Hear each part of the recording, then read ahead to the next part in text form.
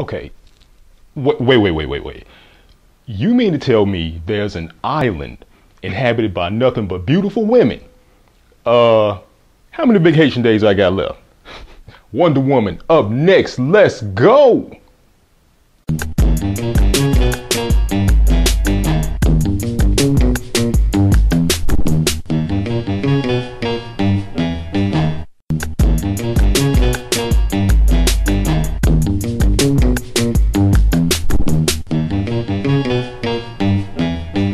Brian's cosigns, yeah. Wonder Woman. Da, da, da, da, da, da, da. You remember the old Wonder Woman? That was the music from the TV show when she was spinning around. Never mind. What's up, y'all? You are now rocking with Brian's cosigns. I am Brian Gunn. Wonder Woman, the highly anticipated and long overdue feature film, stars Gal Gadot and Chris Pine. Gadot plays Diana, princess of the Amazons and half goddess, although she doesn't know that. She's raised on the island of Themyscira, which is an island, invisible island, totally inhabited by nothing but women. Good Lord. So she's never seen a man before. That is until Steve Trevor, played by Pine, crashes near the island. She saves him. He tells her what's going on in the real world and he really needs some help, which prompts Diana to leave this well-secluded island and travel there to help him out. Girl, you sure you still want to do this? The DC Extended Universe had a lot riding on this movie because many people felt that Batman vs. Superman, along with Suicide Squad, were average at best. And the franchise was in danger of being marooned on Lame Island. So what did Wonder Woman do?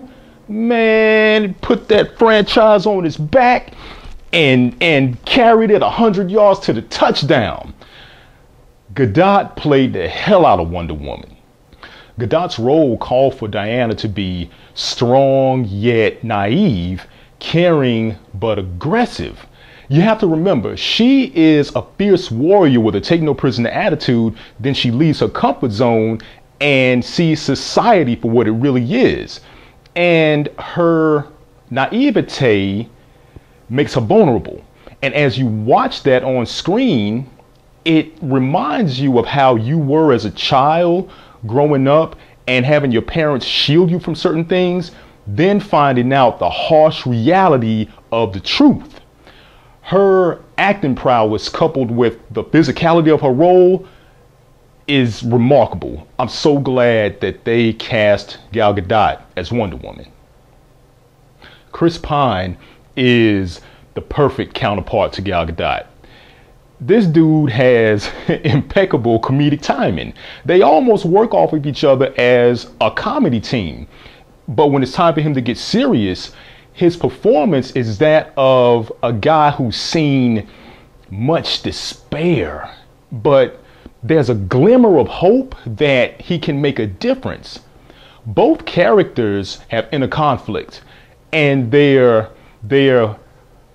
character arcs are amazing. Man, listen.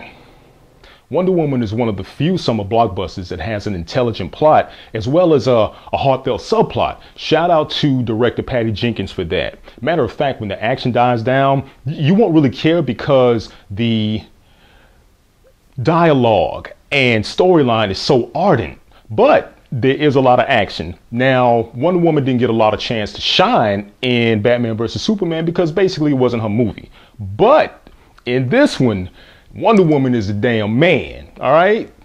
The CGI coupled with the amazing fight scenes make it clear that if you pick a fight with Wonder Woman, you gonna get your ass beat. Simple as that. Another thing that makes this movie stand out is the wardrobe and the cinematography. Oh man, the mascara is breathtaking. It's the kind of spot that you would waste all your sick days on, let me tell you. Also, what I like about Wonder Woman is that this movie isn't afraid to take on social inequality. The cast is well diverse. Matter of fact, Wonder Woman's partners, I think there are three of them, and all of them come from a diverse background, and they all have their inner problems as well. And Diana finds this out because, she was secluded, so she doesn't know about, race and class and all of that. There's a scene that takes this on, it takes it head on, and it's a cringeworthy moment, but I loved it. And I loved the producers because of this. Having said all of that, Wonder Woman is not without its flaws. At times, Wonder Woman suffers from what I refer to as Michael Bay syndrome. Here's what I mean. There's a lot of slow motion action scenes. You don't need all of that. Just let the scenes play out. We get it. Also, there's a scene in which Wonder Woman sees all this doom and gloom, and it's supposed to be a defining moment. And it could have been like the best inspiring moment of the film, but instead it comes off as cheesy. I mean, like Cheesecake Factory cheesy. The action afterward makes up for it, but I just think if they would have tweaked that scene a little bit, man, it would have been superior. But listen, those two flaws are minor, all right? This movie is inspiring as well as entertaining. And, some summer blockbusters are meant to be seen, and then there are those that are meant to be felt. And I call Wonder Woman the Mary J. Blige of summer blockbuster films because, you gonna feel this one. Do you understand what I'm saying? Anyway, I love everything about this movie. It puts a heroine at the top. The cast is diverse, and the lead is Israeli, which I loved. Having said all of that, man, I am co-signing Wonder Woman to the fullest.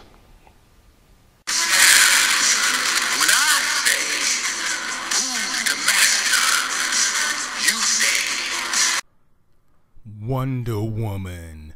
Wonder Woman. Dun, dun, dun, dun, dun, dun, dun. There it is, folks. Wonder Woman. Have you seen it? Do you agree? Do you disagree? Put your comments down south. Let me check them out. And as always, take your ass to the movies. All right? Brian's cosigns. Yeah.